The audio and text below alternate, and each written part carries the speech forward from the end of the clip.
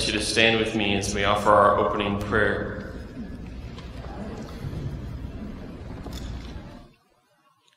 Heavenly Father, we thank you and we praise you for who you are. We entrust ourselves entirely to you. So, Lord, as we praise you this morning, may we hear a word from you today. Show us how we ought to live, and send your Holy Spirit to transform our hearts and minds and prepare us for that day when we will see you face to face. We ask through Christ our Lord. Amen. Please remain standing for our opening hymn, hymn number 457, I Love to Tell the Story.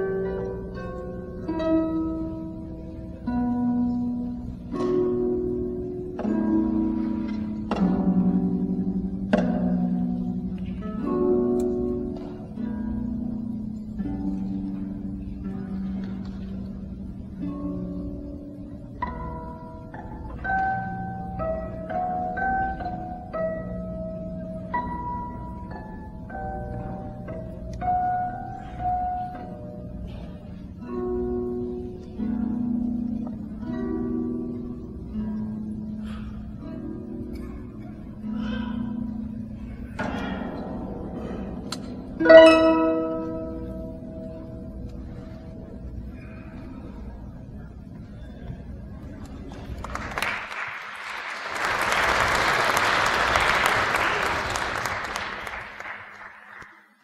Thank you for that. Well, good morning again. We're glad that you're here to worship with us this morning. I hope you had a wonderful Christmas. I know for myself, it was good to be back home in Oregon with family, my parents, my sisters, and their families, and I even got to see a little bit of snow, just a little bit. But you imagine my shock coming back yesterday to 80-degree weather. So hopefully you had a nice Christmas, even if it wasn't a white Christmas. But as we look forward to the new year, I just wanted to remind everyone of a couple of really important programs that we have here at the church, and maybe this is a good opportunity for you to get started. First is Wednesday nights. We have our Koinonia program that begins at 7 o'clock in the chapel. We begin there with some singing, and then we break off into smaller groups where we can study together, discuss together, pray together. It's really a great time. So if you haven't been before, or if you haven't been in a while, this Wednesday, January 3rd, is a good jumping on point. We're going to begin a new series of topics. We'll be talking about discipleship, what it means to be a follower of Jesus. And in some ways, I think we'll be really kind of setting the stage for the vision and the direction for Vallejo Drive in the year to come. So it's definitely something that I think everyone will want to be a part of. And I can say in all honesty that being a part of the Wednesday night Koinonia program has regularly been the highlight of my week in the past year. Just to be able to be with people who are passionate about God's Word, people who are curious and hungry, but also people who are, honest and vulnerable. There's been great moments of sharing, great moments of shared insight, the kind of blessing that you can really only get from that sort of group interaction. So if you would like to be a part of something like this, but maybe one of your concerns is children that you have to take care of, we do have an excellent children's program that runs alongside it that we call Koinonia Kids. And so that also begins at 7 o'clock. And just to be clear, this is more than just babysitting. This is really an extension of our children's ministry that we have here on Sabbath mornings. And this is something that leads out every Wednesday night. So I know that even if you were to come just for the kids, it would definitely be worth it. And as always, I want to remind everyone that Friday nights, everyone is welcome to our Praxis worship service on Friday nights in the chapel at 7:30. And this Friday night, we will actually be experimenting with something a little bit different. So I encourage all of you to come and check it out if you haven't been before. So I hope that we can all start out the new year on the right foot spiritually, and maybe being a part of one of these programs, committing to being here and to being a part of a community of fellowship will be the way to do that. So I know God will bless you as you seek to draw closer to Him this year. Now is the time for our children's story. I see Pastor Peter is ready. So if the children want to come forward at this time, and the rest of us, feel free to stretch your legs and turn to someone next to you and greet your neighbor this morning. God bless.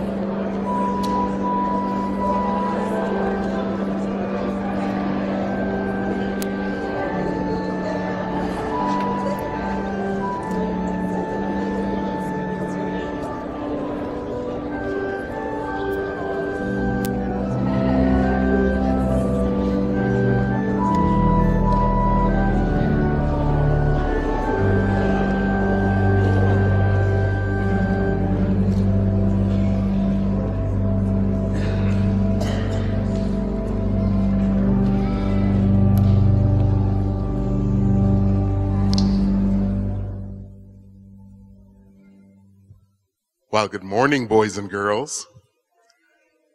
Oh, I'm not sure you heard me. Let's try that again. Good morning, boys and girls. Oh, now you sound like you're here.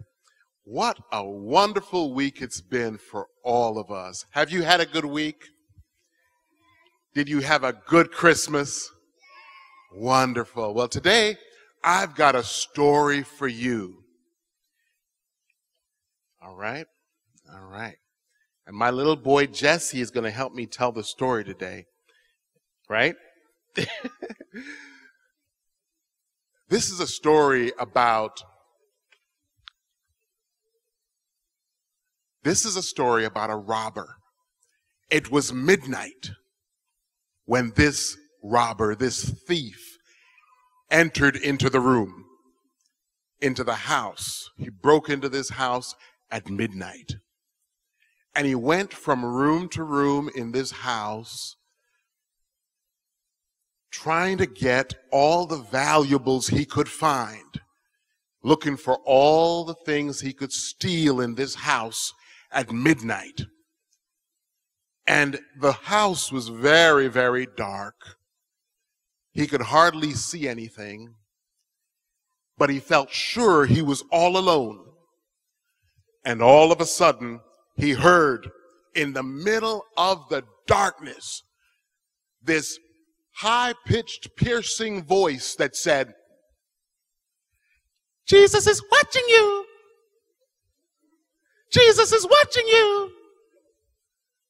Jesus is watching you." And it startled him. And he looked up to where the voice was coming from. And there, perched on a ledge near the rooftop, he saw a little bitty parrot bird that said simply, "Jesus is watching you. Jesus is watching you." And in a fit of rage and anger, he said, "What's wrong with you, you crazy bird?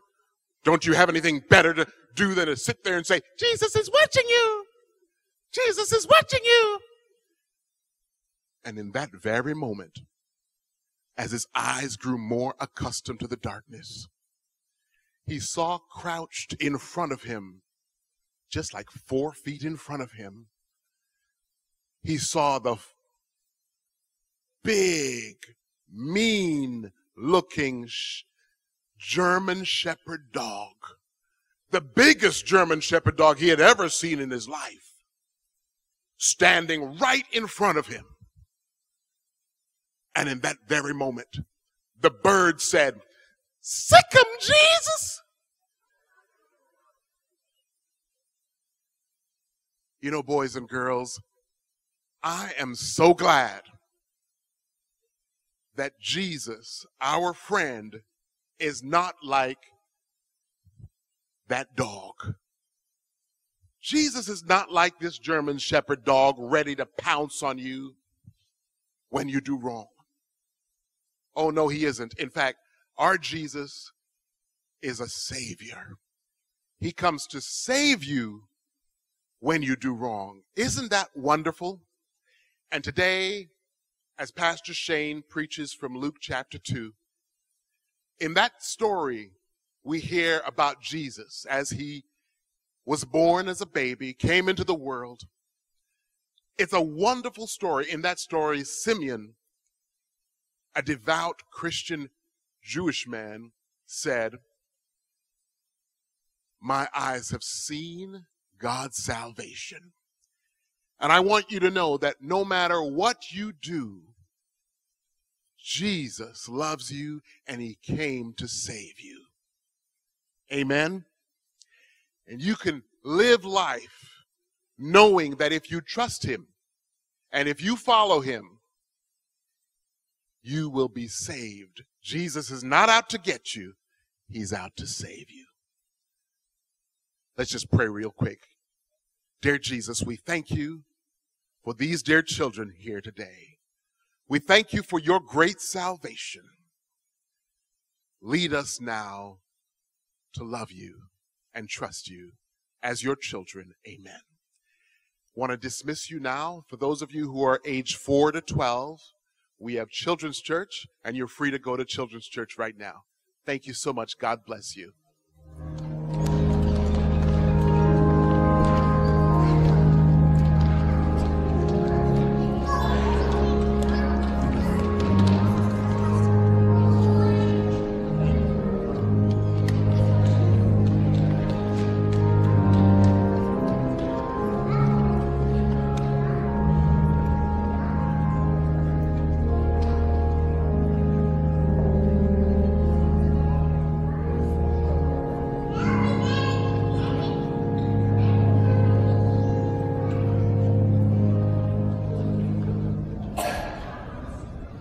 I would like to invite the deacons to come up for this time of offering. Today's offering is focused on Pacific Union College, and while the loose offering is for the church budget. This last summer, I took a couple classes at my community college, and in those classes, I had some discussions on ethics. And I felt like after every point I had to make, I had to think of this preface to say. I had to think of something like, well, I grew up in a religious home, and I think this, or being a Christian, I believe this.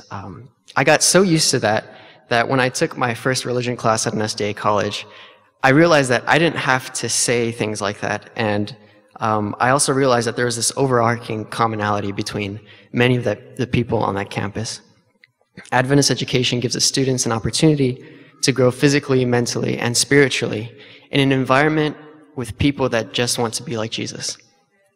As the deacons do collect the offering, I want you guys to think about Christian education and what it's doing for the lives of young people and what it will continue to do with our support. The deacons may collect the offering now.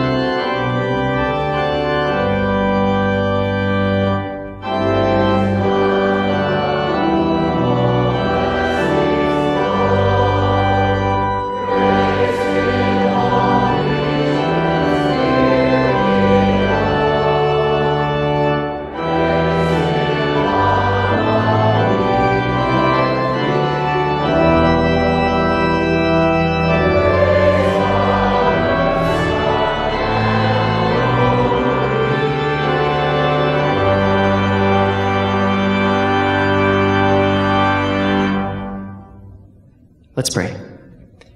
Dear God, thank you so much for the opportunity we have to be here together this Sabbath morning just to praise you and be with you. I ask that you bless this offering and that it may just be used according to your will. In Jesus' name I pray. Amen. You may be seated.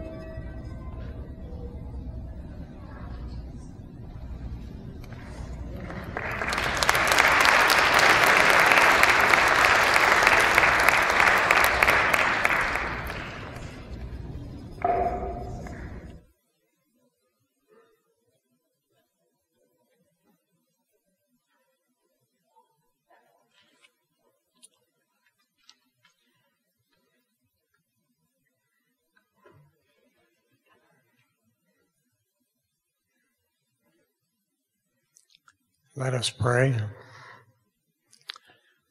Heavenly Father, this morning I awoke and thinking this was the Sabbath day. Your day, Heavenly Father.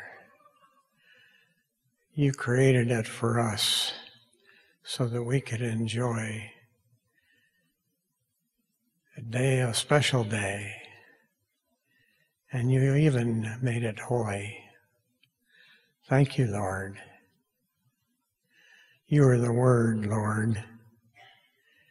As I was reading my Bible, I read that if anyone's against you, who can be Lord, sorry. If you're on our side, who can be against us? I got to thinking about that. How wonderful a thought that is. You're on our side, Lord. You came, you died, you rose, that we can have you on our side. We ask that you would give us the faith to never forget that. Thank you, Lord, for that promise. Regardless of where we are, we don't know whether we're going to be able to pay the electric bills this month, or we've got some terrible disease, or some calamity, or on and on and on, Lord. Help us to never forget that you're on our side. Be with Sean this morning, Lord, as he brings us the Word, the precious Word that you have given us, that we might have faith. We might never forget. Because when we forget, Lord, we're out there on our own. We need you on our side, and we're there regardless. So thank you, Lord, and bless us. Keep us for Jesus' sake. Amen.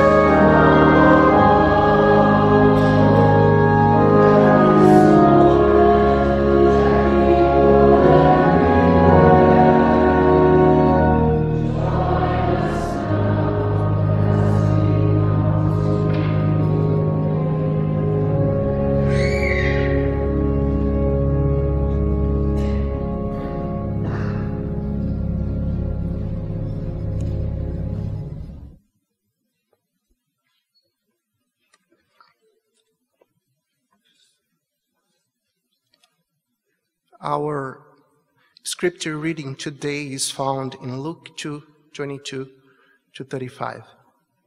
I will be reading from the New International Version. You may follow the reading on the screens. When the time came for the purification rites required by the law of Moses, Joseph and Mary took him to Jerusalem to present him to the Lord. As it is written in the law of the Lord, every firstborn male is to be consecrated to the Lord, and to offer a sacrifice in keeping with what is said in the law of the Lord, a pair of doves or 2 young pigeons. Now there was a man in Jerusalem called Simeon, who was righteous and devout. He was waiting for the consolation of Israel, and the Holy Spirit was on him. It had been revealed to him by the Holy Spirit that he would not die before he had seen the Lord's Messiah. Moved by the Spirit, he went into the temple courts. When the parents brought in the child Jesus to do for him what the custom of the law required, Simeon took him in his arms and praised God, saying, "Sovereign Lord, as you have promised, you may now dismiss your servant in peace. For my eyes have seen your salvation, which you have prepared in the sight of all nations, a light for revelation to the Gentiles, and the glory of your people Israel." The child's father and mother marveled at what was said about him. Then Simeon blessed them and said to Mary, his mother, "This child is destined to cause the falling and rising of many in Israel, and it will be a sign that will be spoken against, so that the thoughts of many hearts will be revealed, and the sword will pierce your own soul too."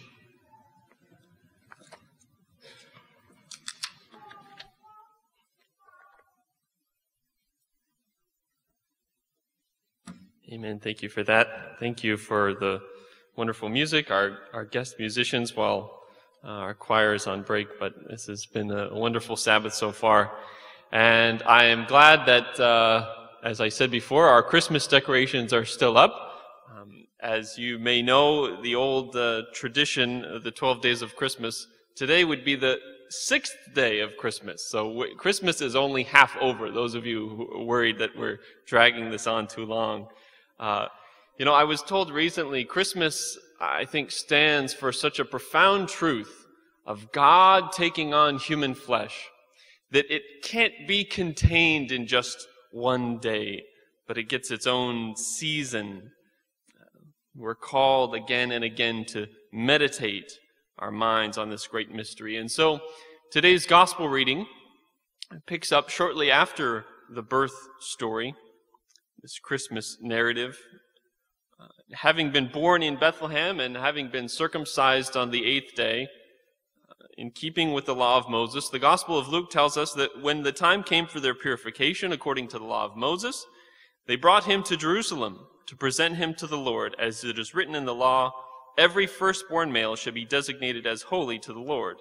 And they offered a sacrifice according to what is stated in the law of the Lord, a pair of turtle doves or 2 young pigeons.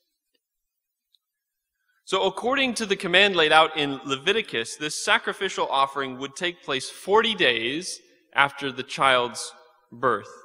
Mary, as a woman who gives birth to a son, must go on the 40th day to receive a ceremonial cleansing. That's what the sacrifices are for. And likewise, Jesus, as the firstborn son, must be dedicated to the Lord. So Joseph and Mary are compelled by the law of Moses to bring an animal sacrifice to the temple priest. Now the law says, in fact, that they are required to bring a young lamb, less than a year old. But Moses says that if she cannot afford a sheep, she shall bring 2 turtle doves or 2 young pigeons. So when Luke tells us that Mary comes offering these 2 birds, he's reminding us of the poverty of Mary and Joseph, that they can't afford the normal sacrifice that the law would require. And the fact that Mary and Joseph can't afford the traditional sacrifice reminds us of a most crucial and central component of this whole sacrificial system. And I think we have a tendency to forget it, or at least overlook it. And that is that sacrifice is costly. Now, you might think, well, that's the most obvious thing that anyone knows about sacrifice, is that it's costly. This is the way we use the expression all the time. If we talk about, a mother that has sacrificed so much for her children, what do we mean? But the things that she has given up, the things that she has lost, what has come at a cost to her for the benefit of her children. Time can be sacrificed. Money can be sacrificed. A career or ambition can be sacrificed. And all of this comes at the cost of the one who is sacrificing. So why do I say that we have a tendency to overlook the costliness of sacrifice? Well, it seems to me that when we think about the sacrifice of Jesus, we throw out of our minds everything that we know about sacrifice. There's a tendency to think that Christ's sacrifice comes at his cost and not at our cost.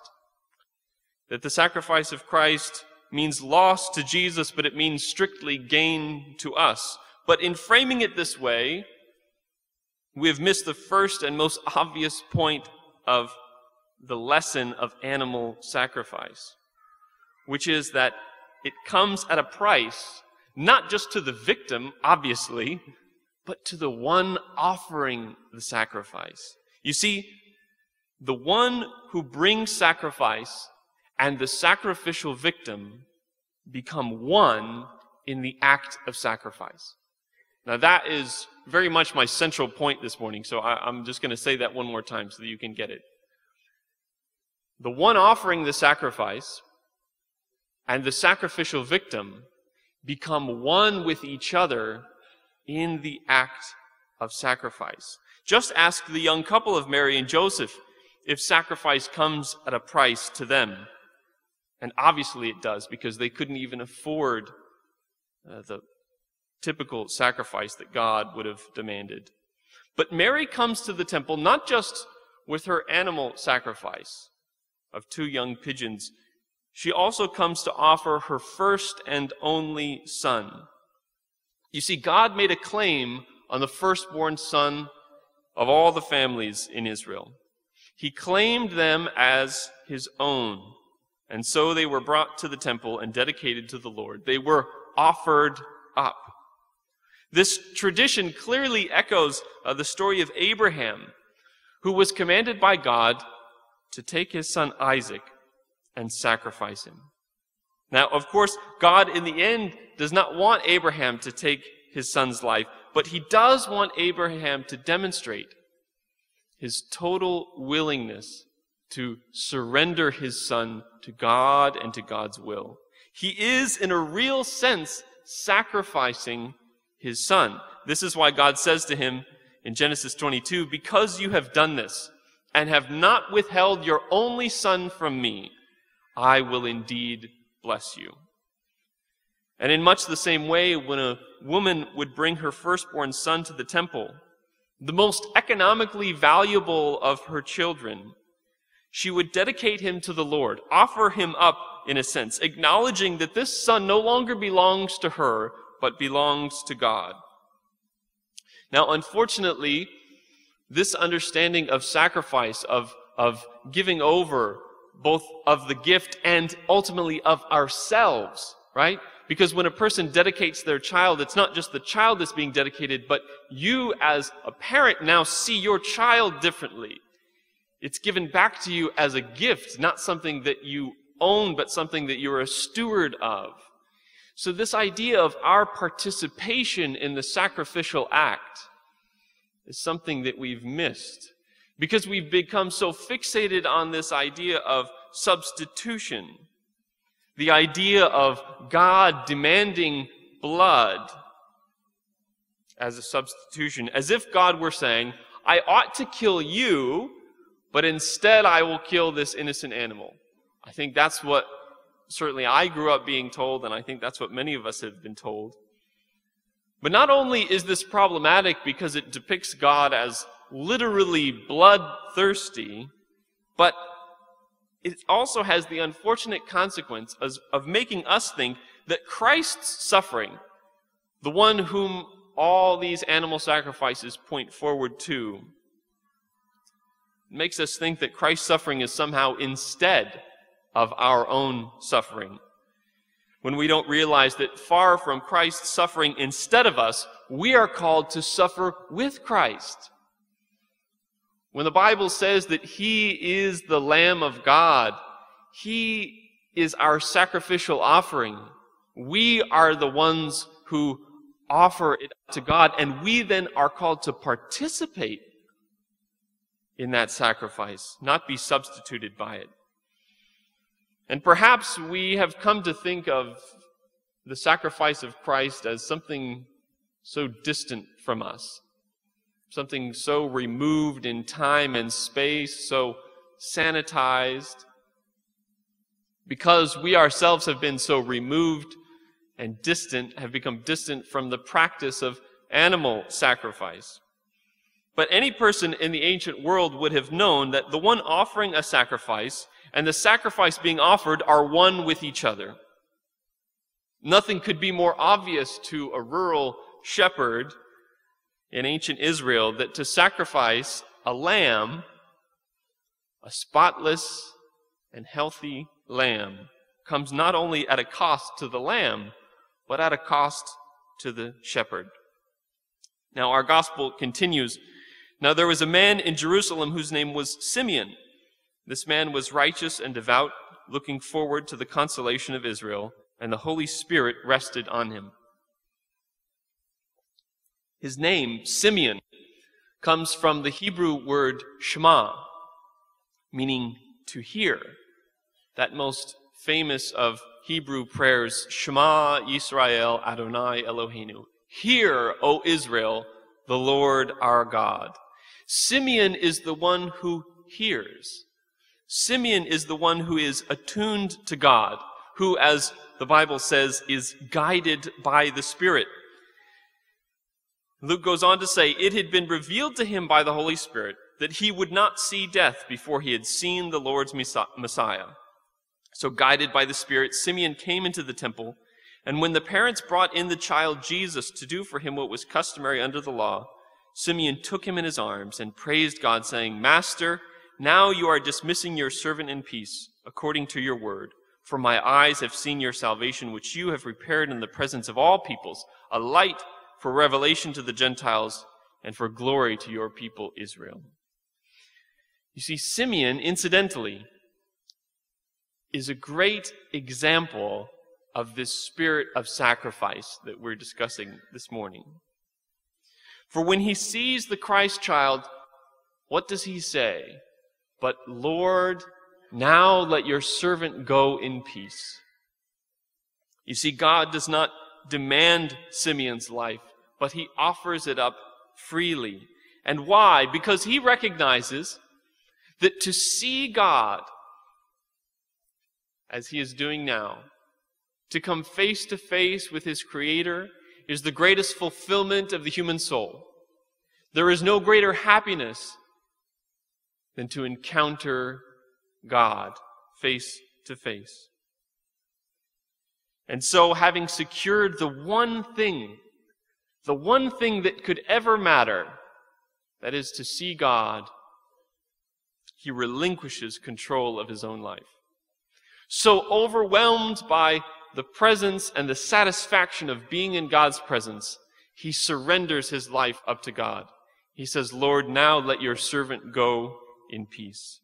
And as he holds the infant Jesus in his arms to dedicate him to the Lord, to offer him up like Isaac, he joins himself to that offering. He gives himself over to God.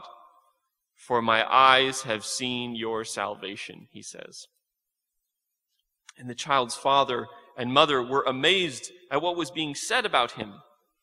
Then Simeon blessed them and said to his mother Mary, this child is destined for the falling and rising of many in Israel. Now this prophecy seems as if it's saying that Christ is destined to cause ruin and success for many. This child is destined for the falling and rising of many. And certainly there is a sense in which that is true.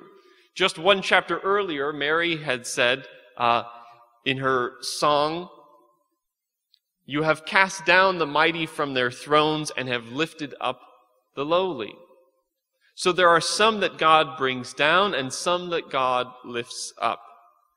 But I think Simeon's prophecy here has, in fact, a deeper meaning, because he says literally that the child is destined for the falling and the getting back up of many in Israel. He uses in Greek the same term that is translated throughout the rest of the New Testament as resurrection. So we could say, in other words, that Simeon's prophecy is that this child is destined for the death and resurrection of many. You see, Simeon is the one who hears. Simeon is the one who is in tune with God. He understands the clear message of Scripture that we have such a hard time accepting, which is that there is no resurrection without death. We want the joy of coming back to life without the pain of losing life. But the Bible will tell us clearly that sharing in the life of Christ means also sharing in the death of Christ. Paul tells the Philippians, he says, for his sake, for Christ's sake, I have suffered the loss of all things. You see, not only does Paul believe that Christ has suffered for his sake, he believes that we too are called to suffer for Christ's sake. He continues, I regard all things as rubbish in order that I may gain Christ. I want to know Christ and the power of his resurrection. And I hope we can agree with that. We want to know Christ. We want to experience his resurrection by sharing in his sufferings, by becoming like him in his death, Paul says, so that I may somehow attain to the resurrection from the dead. The Bible is clear. We have a share in Christ's resurrection as a consequence of being joined to his sacrifice. So I believe that Simeon foresaw in the death and resurrection of Jesus the death and resurrection of all those who would be joined to him, all those who would be one with him. He saw the falling and rising of many in Israel. Simeon will then go on to say, and he, that is Jesus, will be a sign that will be opposed so that the inner thoughts of many will be revealed. In other words, when the nation has Christ put to death, their own true selves will be revealed.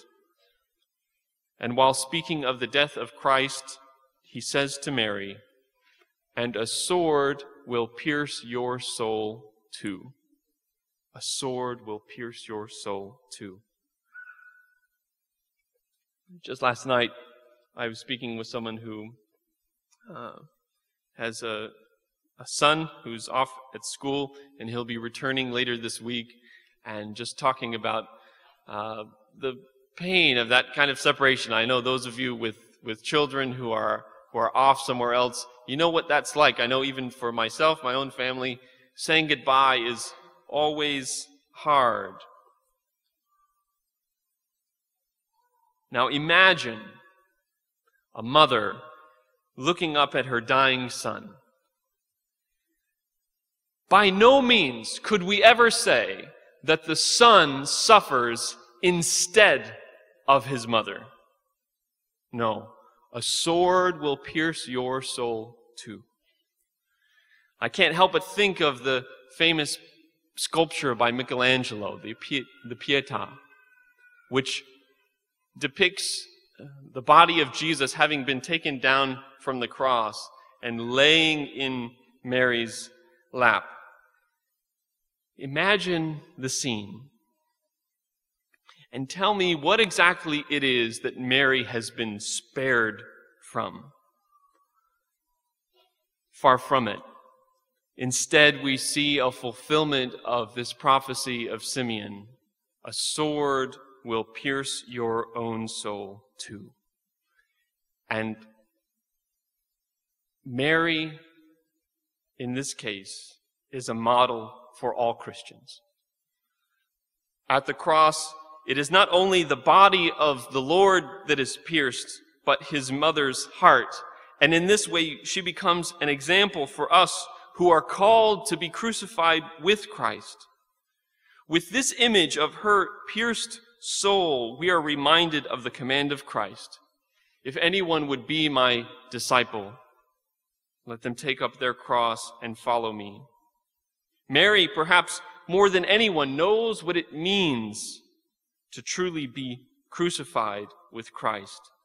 She shows us how we ought to relate to the cross, because she is one who shares in the pain of the cross, who participates in that sacrifice.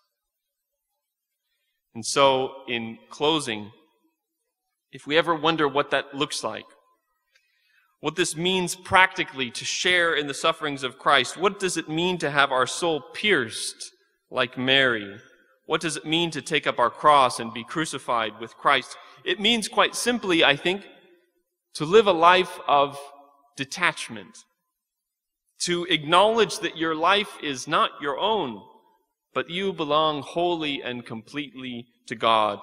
The Apostle Paul himself summarizes it best when he says, "Do nothing from selfish ambition or conceit, but in humility regard others as better than yourselves. Let each of you look not to your own interests, but to the interests of others.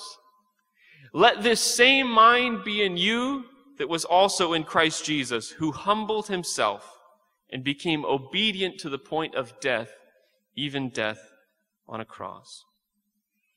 And so I urge you, as we stand at the beginning of a new year, to dedicate yourselves to the Lord, to be like Abraham, to be like Simeon, to be like Mary, who through their faith and their obedience joined themselves to the sacrifice of Christ. And as we take time each day to stand before the cross and contemplate the sacrifice of Christ, may we, as the Bible says, die daily. Let us participate in the sacrifice of Christ by offering our own bodies as a living sacrifice. If that's your desire this morning, I'd invite you to stand with me as we sing our final hymn, "Take My Life and Let It Be."